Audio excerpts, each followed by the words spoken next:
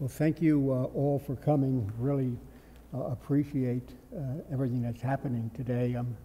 The way the comments that have been made in the past, I'm not sure that I understood who they were talking about. I thought they seemed to be talking about me, but it seemed to be somebody else in a sense. I just want to say that the people that I just want to thank our chair of neurology, our chair of physiology and pharmacology, who have really been wonderful in every way in setting this affair up. And thank you.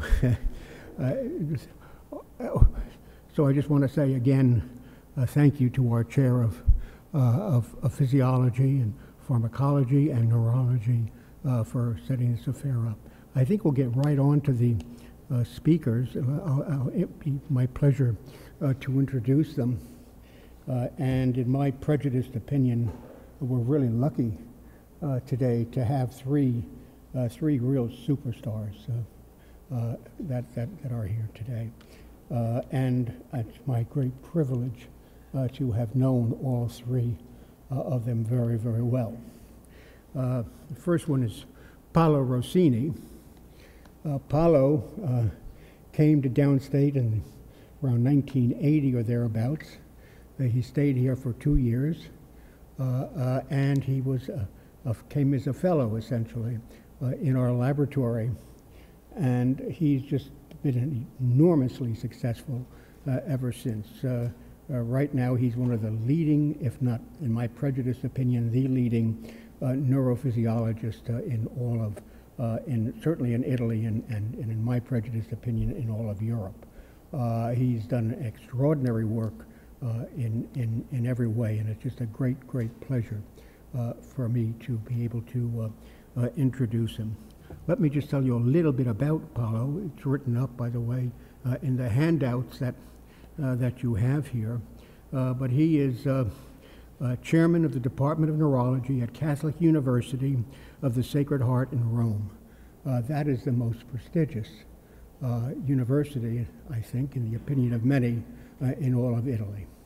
And he's chairman of neurology there, and he's had many honors. He's published an enormous number of papers, publishing well over 500 papers in various journals, and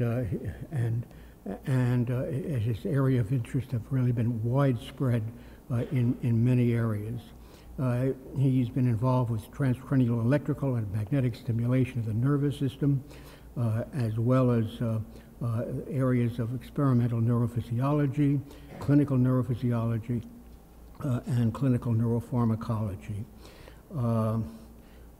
He's in every way one of the foremost leaders of neurology and neuroscience right now in the world. He's a past president of the International Federation of Clinical Neurophysiology, which is a very prestigious, I think you finished the presidency there last year, or you're still president there, or what?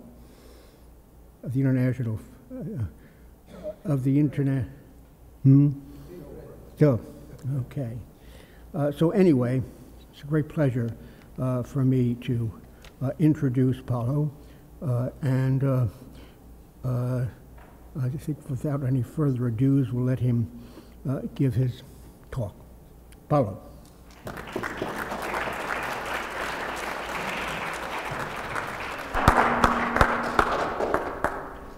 Good morning to everybody. At the many meetings I've been so far, I must say that this one is the only one that I could not miss.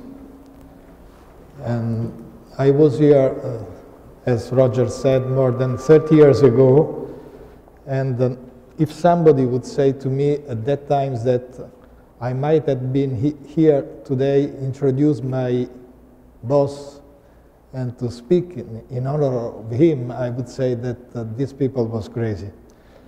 And I will say a few words on Roger later on at the end of my presentation. So in recent years, the main topic of our interest was on brain plasticity and connectivity. But the system is not going on, it's not plastic enough. Maybe that I can check from here.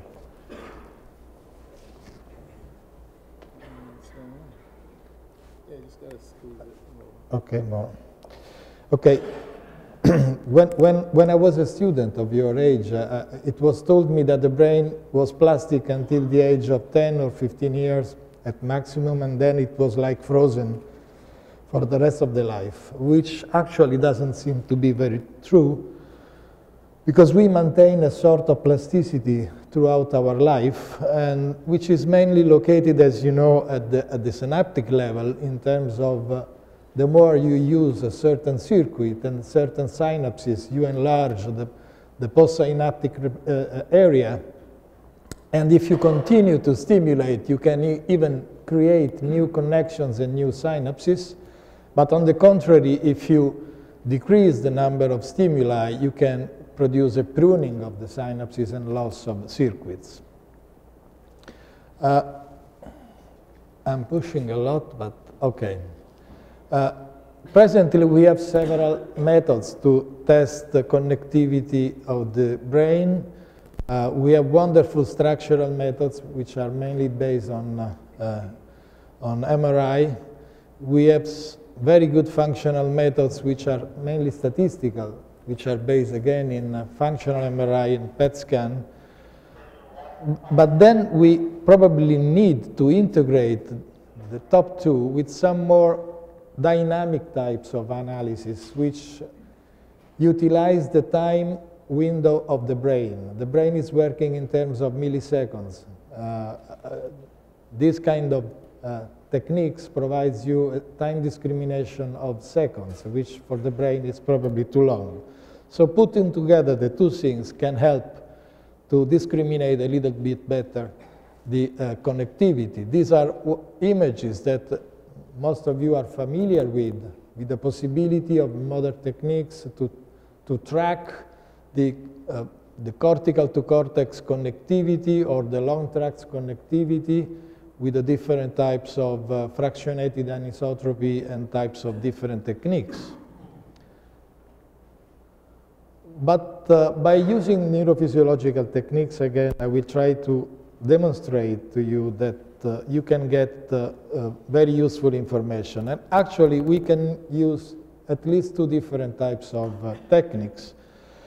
A relatively new one is the so-called TMS-EMG, which is the one combining the transcranial magnetic stimulation with simultaneous recording of the wavelets in the electroencephalographic recordings that you produce by stimulating the brain. This is actually what has been done immediately when the TMS was introduced about 30 years ago, but with no success, because the EEG amplifiers were too saturated by the strength of the stimulus, and you could not get any real response. More recently, in the late 90s, some researchers in Finland did develop a special type of amplifier which was able to close and open very rapidly the acquisition of the signal, to eliminate the saturation by the artifact, and to be able to record some wavelets that we will see in detail later on. And therefore, if you stimulate the brain, this is the top view of the head with the 19 recording sites for the routine EEG. The vertical thick line is the timing of the stimulus, and the baseline before the stimulus, you may see, is very flat because there is no activity. These are the averages of several stimuli. And then there are a number of wavelets following the stimulus in the order of few tens of milliseconds, which are differently located at the different recording sites, and which have a different timing that you can map out by a topographic map. And so you can follow up, actually, the translation of the impulse from the site of stimulation, that in this case was the left Rolandic area, towards all the other recording sites. And there are a number of peak peaks that have been demonstrated in normal subjects that are present with different amplitude and latencies at the different recording sites. So TMS EEG is to me, a powerful and very interesting type of technique, which, for example, has demonstrated how connectivity of the brain is changing in two very simple different physiological conditions. If you test the connectivity of the motor area during wakefulness, you will see a number of peaks, and if you follow them in time and map out their topography, you will see the progressive involvement of the premotor, supplementary motor, and also the opposite hemisphere, and also of the posterior parietal cortex. But if you produce the same type of stimulation during non-REM sleep, for example, you will assist suddenly that there is a restriction of connectivity, which is physiological, because we are speaking about a normal subject, which is showing us that the stimulus is more or less remaining constricted to the areas of the primary and supplementary and premotor cortices. So the brain connectivity is changing time by time, is a state of the brain which is instantaneous and is modified by learning, is modified by the task which is running, is modified by the condition of the subject. And we need to know which is the connectivity when the subject is doing something, and which is the connectivity when a disease is aggressing the brain, and so on. TMS can be used to test connectivity also in another way, by using different types of repetitive types of stimulation, or by using different polarities of transcranial direct current stimulation. You can actually produce a sort of facilitation or inhibition of the underlying neuronal pools. And if these neuronal pools are doing something within a network which is sustaining a function, you can modulate the performance within that given function of the subject. So there are a number of papers showing us that by stimulating a given node of a network, you can increase or you can decrease the reaction time, you can increase and decrease the performance in terms of recognition, and so on. Another method which is more traditional, because it's older, but it is becoming younger and younger year after year and months after months, is the old EEG, with a sort of new type of analysis. When we record the EEG rhythms, for example, these are sinusoids of a given rhythm that we record from two different electrodes, we can measure the coherence, which is the synchronicity of these two rhythms at these two recording electrodes. And in nature, you might have two different conditions, which is a very high synchronicity, very high coherence, like in the top case, with a number which is 1, which is never reached actually in the normal condition, or you may have a completely off of phase condition, which is the lower one, in which the coherence is close to 0. So there is with some limitation, there is a general rule which says that whenever two groups of neurons which are firing at a certain rhythm work together, this rhythm is becoming coherent for a short time. And when they stop to work together, this rhythm is getting out of coherence. So there is a continuous binding and unbinding of the neural rhythms, which tell us something about the dynamic connectivity between two or more groups of neurons.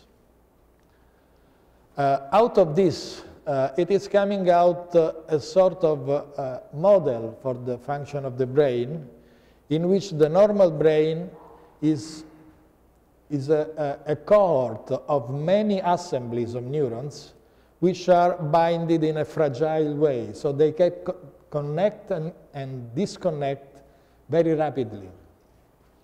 There are situations in which you have a pathology of the brain in which there is an excess of connectivity and there is an excess of linkage. For example, in some epileptic syndromes, in some dystonic pathologies in stroke, for example, or in other conditions on the opposite, in which the connectivity and the linkage between neurons is lost, is diminished, is disconnected, like in Alzheimer's disease and other kind of pathologies. Another type, and even more recent approach, is to model out the brain as a sort of container of nodes, which are the neuronal assemblies, and links, which are the tracks which connect the different nodes. And you can model out mainly in three different models. The regular one, in which you have exactly the same type of connections between the different nodes. So each node has the same weight as all the others and the same types of connection. A random type, in which there is a chaotic condition, in which there is no architectural rule, and a small world type. And coming out from a number of experiments, it came out the model which is most approximating the brain condition is the one called the small world, in which you may see that there are nodes which have only linkages to the approximate and adjacent nodes. There are others having linkages with the adjacent nodes and also with the remote nodes and so on. This means that if you have a lesion here, you have a different condition with respect if you have a lesion here, because you have less or more remote effect following a lesion. Okay, by using this type of approach, the graph theory, it's called graph theory, you can model out the graph theory at the different EEG frequency rhythms, the traditional delta, theta, alpha 1, alpha 2, and beta and gamma. And you see the connections at these different rhythms with one general rule in mind, that usually an increasing connectivity of the delta rhythms, of the slow rhythms, means disconnection. So whenever a brain area is more connected in delta, this means that it's becoming isolated from the connectivity from all the other adjacent areas. On the contrary, when you have an increase for faster rhythms, like the alpha, the beta, and the theta, you have an increase of connections, an increase of translation of inputs between the connected areas. And let's see what happens, for example, during natural aging or during pathological aging of the brain. And we have on the top the healthy group, the mild cognitive impairment group, which is a prodromal state between normality and Alzheimer's disease, an initial form of mild Alzheimer's disease and a moderate form of Alzheimer's disease. And you may see that in the elderly, with respect to the others, you have a difference in connectivity of delta, and you have a complete progressive loss of connectivity in alpha, especially for the interhemispheric connections. So in these brains, you have a progressive increase of disconnection and a progressive loss of connections. The two things together are isolating the neuronal assemblies. They do not speak each other, they do not work each other together, they do not cooperate anymore, and the brain is working in a much less efficient way. The study they have just seen was done in a group of more than 100 subjects distributed with different ages, and now we concentrate on what happens when you move across the lifespan. And these are the results. If you compare the three groups of the young, which is the blue, middle age, which is 50 to 70, actually this uppermost age is changing according to my age. So whenever I become older, it's moving up. And then the age older than 70, and again, you may see that there is a progressive increase of connectivity in the delta, so more disconnection, and a progressive and significant loss of connectivity in alpha 2, so loss of connection. And this is, unfortunately, the natural condition of the aging brain, but within certain limits, everything is still perfectly normal. This kind of stuff is also reflected in the path length. So these communities, as the brain is becoming older, are becoming, in certain respect, more and more restricted. They only speak with the most adjacent communities, but they stop to speak with the most remote ones. Okay? So the young brain is usually plenty of both adjacent and remote connections. And the path length, in the average, is much longer than in the aging brain. The aging brain, the communities are more restricted. It's like in the real society. It's astonishing. The social relationship of the elderly people usually becomes more and more restricted with respect to when they are young. And it is exactly what happens to their neuronal assemblies. These are Alzheimer's patients in which, again, there is a small word. The definition of small wordness is a number that gives us how much small word architecture is present for that rhythm in that particular brain. And again, you may see that in the Alzheimer's disease subject, there is a sort of flattening. There is a complete loss of this architecture. There is not more any articulation in a more flexible and more organized way. And it is important also to see that there is a correlation between the small wordness in the gamma band, which is specifically the high fast frequencies of the EEG connected with high-level sophisticated cognitive performances of the brain. So the connectivity in gamma is very nicely correlated with the performance in the memory test of the subject. So there is also a good behavioral counterface of this neurophysiological data. And naturally, there is also a correlation with the anatomical and structural condition, like the thickness of the cortical gray matter, which is highly correlated in alpha-1 and negatively correlated in gamma. So in general terms, the aging brain is losing volume, is losing thickness of the gray matter, is losing long-run fibers connecting different assemblies, and this is reflected also in the graph organization of the small world. This is something that I did produce during the night when I have problems in sleeping. And the idea is that the dynamic changes of the brain, as they are reflected in the EEG rhythms, can be in some way modeled like revolving doors, in which the doors are the nodes, so the neuronal assemblies, the corridors are the links that connect the different groups of neurons. And you may understand that these revolving doors do have a phase, so they can be synchronized each other, or they can be not well synchronized each other, and they can be selected. They can allow only the blue inputs to pass through or only the red input to pass through. So by changing the phase of the rhythms, this kind of model allows you to favor or unfavor a given type of transmission, or make a transmission more efficient or less efficient.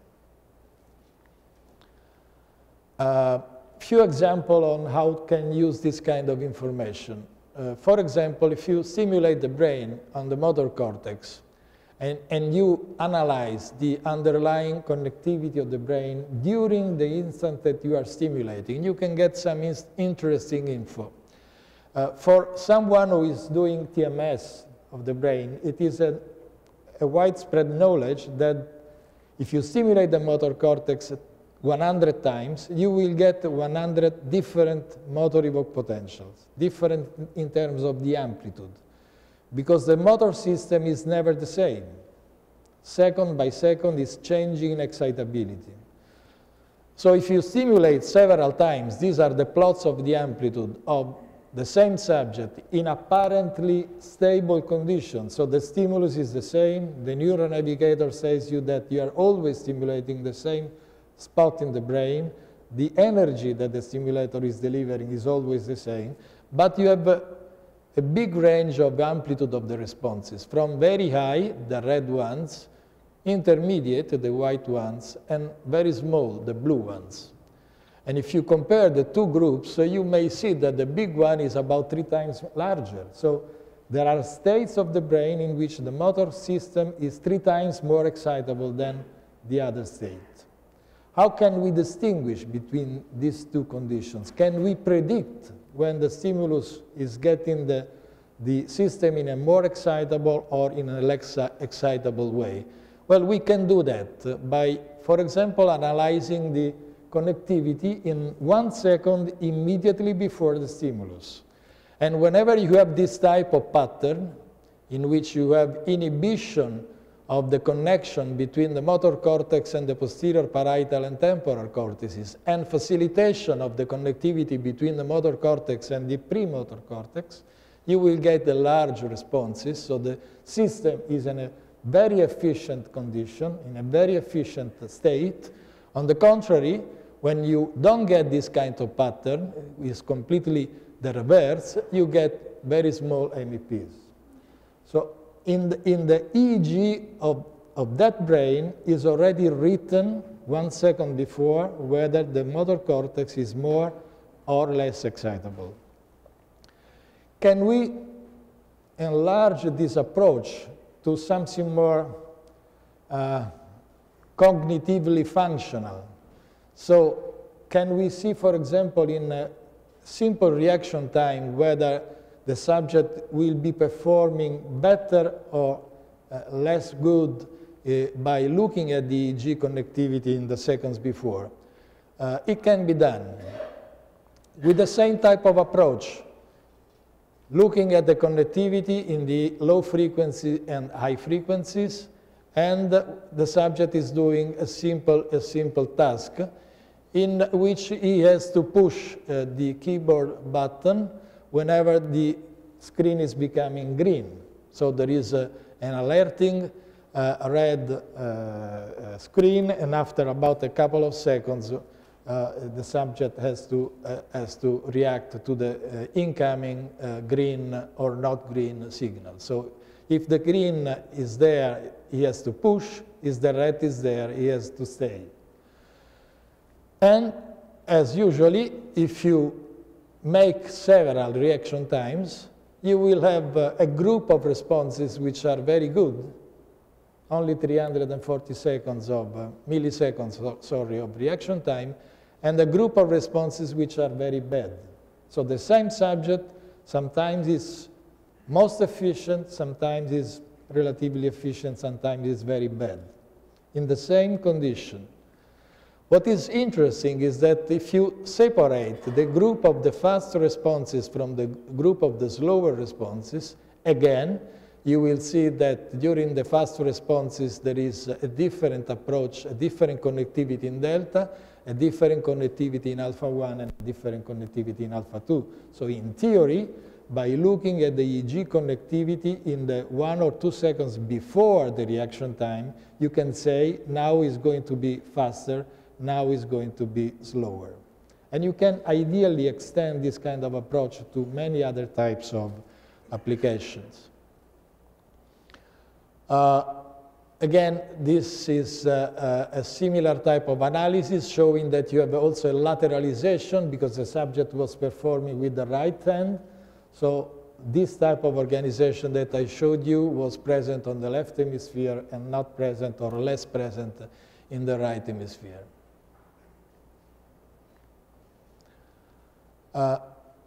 What happens when you lose connections? And there are a number of examples. The main one, at least for our interest, is Alzheimer's disease and the early stages of Alzheimer's disease. For example, if you stimulate the motor cortex in healthy elderly, you remain with the number of wavelets on the EEG which can be mapped out with the topographic map, and which are represented here. But if you stimulate the Alzheimer's disease brain, you will come out with a wave, which is the ATP wave, which is not present in normal controls, which is a sort of marker of the disease, and is sort of marker of disconnection and or of altered connection. Similar approach you can do following stroke. It is important for a clinician to know not only where is the lesion, but which kind of connections the lesion has interrupted. How many and which kind of connections has the lesion interrupted. And by this kind of approach, you may see that all around the lesion there is a huge increase of the delta connectivity, which means more and more loss of connections. If you compare these two types of strokes, it is clear the difference in terms of disconnections between the two, and you may have in time also some reconnection for the alpha-1 connectivity. These are three more examples of the same message, showing you the difference in delta connectivity and the differences in alpha connectivity. I will terminate with one example in epilepsy, by looking at a specific condition, which is the stereotaxic recordings. We all know that epilepsy needs to recruit neurons. So the more neurons are recruited by the spreading of the paroxystic discharge, the more is possible that a crisis will come out. So if we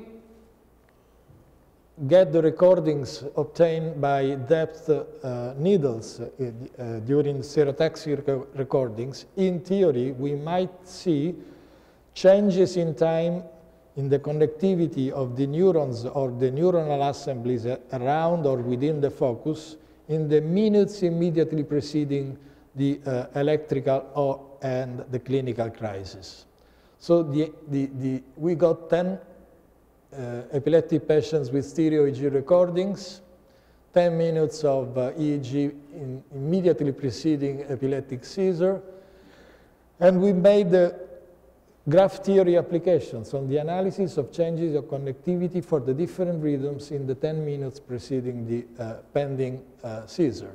And it was quite clear that 10 minutes before, there were already significant changes. The red one, the blue one is the baseline. The red one is 9 minutes before. The green is 6 minutes, and the violet is 3 minutes. So there is an increasing type of patterning of the connectivity of the neurons around the focus, which is changing already 10 minutes before. So an increase in delta and a loss of alpha connectivity. The small world results is showing us that in those subjects having a high spiking, they lose completely the small world organization in the alpha-2. With the low spiking, they have a sort of flattening, and these are the condition of the healthy subject, which is similar to the low spiking condition. These are, to me, is a wonderful example of neuronal plasticity, and with which I will terminate, is that we have seen during experiments with the robotic hand. So in other words, the subject is an amputee subject, is an amputee subject in which we did introduce a number of microscopic electrodes in the nerves of the stump, the ulnar and the median nerve. These electrodes were containing several tens of contacts, which were able to pick up the signals coming out from the motor fibers when the subject was thinking to move, and which was able also to convey electrical pulses coming from the fingertips of the artificial limb when the subject was touching something. So by using this type of approach, we were thinking to be able to restore a sort of natural loop of the outgoing signals controlling the robotic hand and the ingoing signals coming from the robotic hand. But this is not the matter of my point here now, but our matter was to see whether, after several years in which the subject was deprived by the hand, because this subject in particular has been amputated 10 years before, the brain was able to modify its organization following the use of the artificial limb. And the subject was learning a number of use of the hands, like pinching or taking a ball, was able to recognize, completely blind, the mildness and the texture of the subject that was touching. And so after some training, the subject was able to use the artificial hand in some respect, with all the limitations of this situation, similarly to the natural hand. And along this way, it was clear that, for example, the motor cortex organization was changing. These are the maps of the TMS for the muscle limbs proximal to the stump, proximal to the amputation side. And these maps were much larger than normal before the use of the artificial limb, which is well known. The subject having an amputation do enlarge the representation of the remaining muscles at the expense of the loss of representation of the lost muscles in the amputated part of the limb. But after 1 month of training, you may see that there was a remarkable restriction of the representation of the proximal muscles, which becomes quite overimposable to the one on the normal hemisphere. And the same is for the representation of some EEG activities, especially the ones after the use of the robotic hand, showing that there is a change in the organization of the connections, giving much more moldboard architecture and increasing the path length of the connections after the use of the robotic hand. And finally, the somatosensory potentials recorded after simulation of the nerves in the stump, which were having a very bad type of architecture. Usually, this is the architecture you have. You have a very clear dipolar organization with an intermediate passage at the level of the central sulcus, which was lost before because of the amputation and was regained after because of the plasticity of the brain in this particular subject. But now we already have done 2. We are doing the 3rd one in a few months. And it is clear that they regain the ability to feel the hand within their body scheme even after many years from amputation. Okay, a few words on Roger. As Roger said, I was here in 1980, 81, 82, and 83 for different periods each year. And for me was an incredible experience. Was the opening of the door of the international neurophysiology. I was a young guy coming from Italy. Was the possibility to meet my idols, all the big names of the neurophysiology. Some of them are sitting here in this room. And most important, it was a possibility for me to establish a long-lasting friendship with Roger and with John.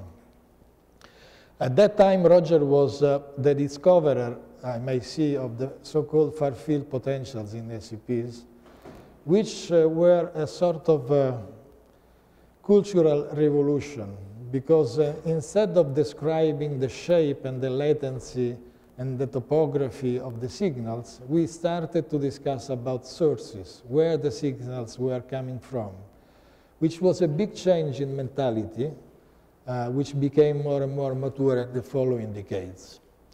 And my small contribution at that time was to describe a number of peaks and wavelets in the lower limb, like in the upper limb SCPs.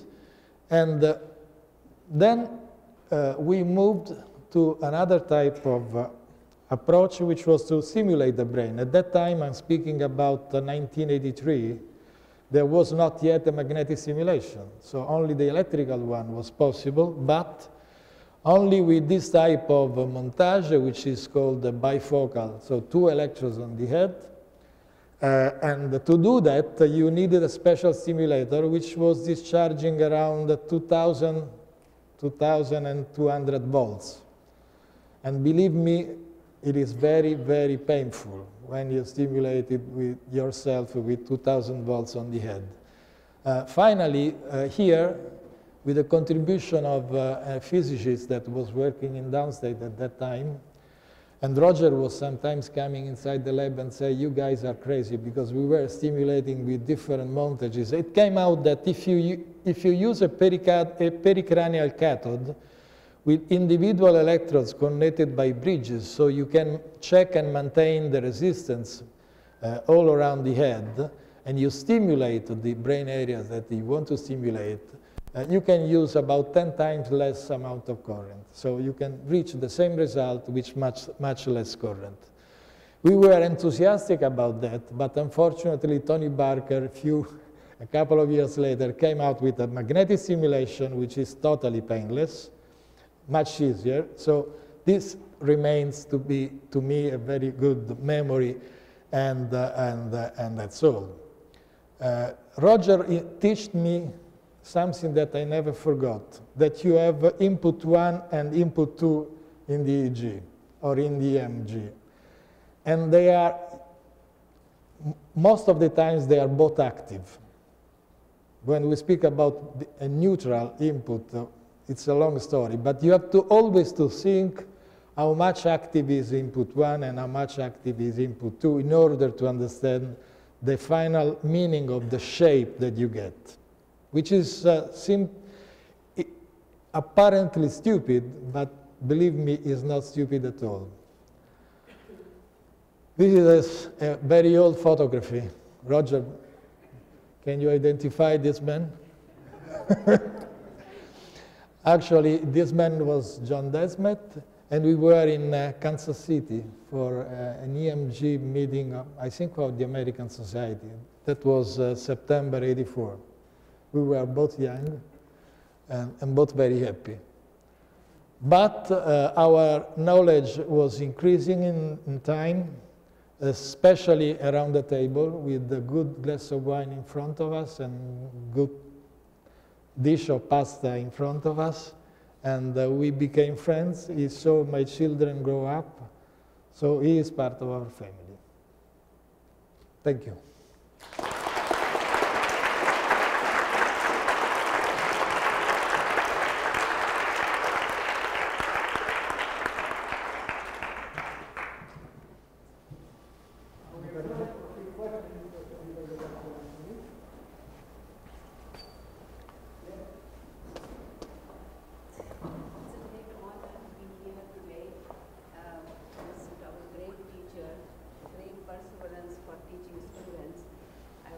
Dr. Cracco's student, and I still remember those sentences of neurophysiology. I never forget, still I am alive. And I have a question for you. These days on the internet, they make jokes of elderly people, two people having a conversation, and they say, you know, we saw that movie 40 years back, what is the name, the person did this, that, and then this goes on and on, it comes back and forth in different forms. Yesterday I was driving, and I saw house was being built with a lot of those spikes. I said, it seems like a witch's palace. And what was the name of that movie where there's a tin man, there's a grass man, there's this one, but I couldn't remember the name of the movie. So then my daughter said, why don't you remember this as a cause? I said, I didn't remember, I don't know what happened. And this happens to a lot of people, and they ask us this question, is this Alzheimer's or what is it? I tell them that this is that we have too many things as we get older, we have too many things on our mind, but how do you explain it physiologically? Okay, it's a tough question. I think that names aphasia is something which is benign, and we all have after 18 years, let's say. But again, I think that you can you can reconduct that problem to the dynamic changes of connectivity, the dynamic changes of the brain states, because probably you did remember the name of that movie 5 minutes afterward, which is quite frequent, that you insist to try to remember, you cannot, but after 10 minutes it shows up immediately. So it is the state of your brain in that particular moment in which the connections for that particular memory are not optimal enough to give you the memory at the time you want it. And then I think that the next decades for them will be to study the brain as it works in the different changing states during the day, and how this is damaged by a given pathology or by a given disease. This is the most exciting part of the study, I think. Thank you very much. First of all, hi, how are you? I loved your talk. I think based on your early research, I started doing some research on RTMS and Alzheimer's disease. And what we found was stimulating the right and left dorsolateral prefrontal cortex at 15 hertz in patients with Alzheimer's disease, when coupled with PET MRI afterward, fMRI afterwards, we found that there was persistent activation 6 weeks after ceasing stimulation. My question is, subsequently there was data from Maria Catelli's group and also from Beckwich's group in Israel, where they found that stimulating not just the dorsolateral prefrontal cortices, but also the parietal cortices produced more positive cognitive benefits over the long term. So, A, where would you suggest stimulating for producing maximum cognitive effects? And 2, there's currently an ongoing study that's a multi-center study using RTMS for treating Alzheimer's disease, where they're stimulating for 6 weeks, every day, 5 days a week. We are part of that. Oh, okay. Yeah. So that's, to me, perhaps difficult to, you know, it's a hard study to participate. I mean, it's a hard program to participate in. So what do you feel might be, you know, more optimal, more tenable frequency in terms of stimulation? Okay, actually we do participate to that study, and before starting I was also, as you mentioned, a little bit concerning about the compliance of patients and families. I must admit that they like it, and they are so motivated that they come. The study in general is 1 hour treatment every day for 5 days a week for 6 weeks consecutive, but it is done in a very different way from all the previous. The subject is performing some exercises in front of a computer screen, which are selectively stimulating, or more or less selectively stimulating, language, praxia, different types of visual memory, and so on. And during the exercise, the TMS, through a neuronavigated system, is preferentially stimulating the nodes of that particular network. So it's a targeted type of stimuli, which I think is the most productive type of approach. So I think that in the future, if this is going to demonstrate that it works as we really feel, this will be the type of approach. Having together cognitive rehabilitation and targeted brain stimulation, because probably the conjunction of the two, following the Hebbian rules, are empowering the synapses and the connections and making them more viable for longer times. So do you believe that, you know, I think in this study they're stimulating 4 areas, right? Yeah. Yeah. So, and you know, the frequency of stimulation with the cog rehab afterward, do you believe that you know, that you need to do that 4 areas of the brain? Is that what you think is maximum? Well, I like the cultural type of approach. Maybe that in the future we will discover that by stimulating other two areas will be more efficient, but the type of approach, so the combination of the cognitive neurorehabilitation and targeted brain stimulation, I think is the winning one. Thank you. With the ablation and focal lesion in the EEG, sometimes have a big delta focally. In terms of the network, how do you explain the delta activity focally?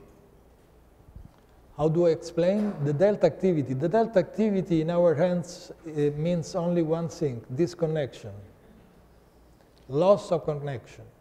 So the more delta activity, but not the more delta, the more connectivity in delta. So the more delta is producing delta in other places, the more this means that that particular area of the brain is separated from all the other connected in delta areas. It's difficult to say, but it's very simple. So the more you see connection in delta between a given area and other parts of the brain, this means less connection of that area with all the other parts of the brain.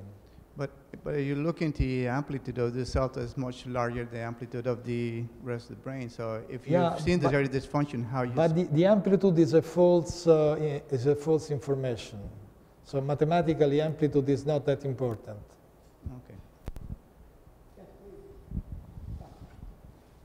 Okay. My old friend. Paolo, there is a method of so-called phase amplitude coupling. If you look at, say, frontal delta increase in pathology, what is its effect on gamma in the posterior leads? What is effect on the gamma posterior? Yeah.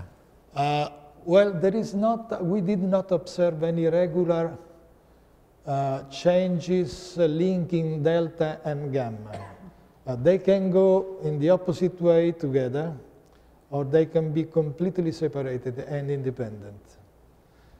So I think again that the visual inspection of the EEG is still very important, but there are a number of information that we completely miss by only using the visual inspection, and that the mathematical approach can help us to extract a number of information which are completely shadowed by for example, by the high amplitude of the delta.